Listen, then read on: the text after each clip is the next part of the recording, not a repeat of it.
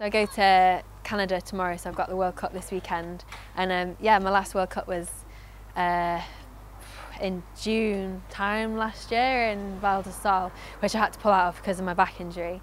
So yeah, I'm really looking forward to being back in racing, but being back in like the World Cup races are kind of, that's where it's at, the top end racing. So yeah, really looking forward to being back with my team on the road racing, and hopefully I'll move forward and be able to actually kind of be up there contending where I'd like to be at some point during the rest of the season.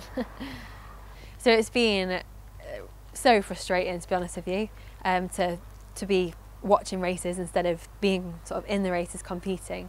Like it's been a long time of kind of a few times I've got up to the point where I've been almost able to race again, and then it's kind of gone back downhill, and I've had to kind of start from much lower down and build back up again.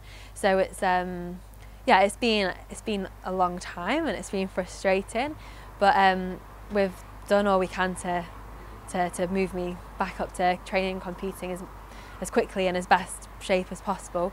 So just have to, yeah, be happy with it. We've done the best we can, and be happy that I'm hopefully back there now. I'm not in a position where I can just like forget about the back injury, but I'm definitely in a much stronger place where, yeah, we can plan now, plan forwards, and see sort of what I need to do to progress, and how we can just make sure that I'm looking after everything I need to look after to keep the back happy. Whereas for a long time we weren't able to plan really, because it was very much what the back needed to do, and no one was really able to say this is what's going to happen, this is how it's going to pan out, and it's going to take this many weeks or this many months. But now we're kind of in a position that we've sort of moved forward enough that we have that information. So yeah, so it's, yeah, I'm pretty happy that we can make a plan and move forward with it. And yeah, looking forward to the rest of the season, and then hopefully get a good winter's training done this year, and move forward through 2015 and look towards Rio.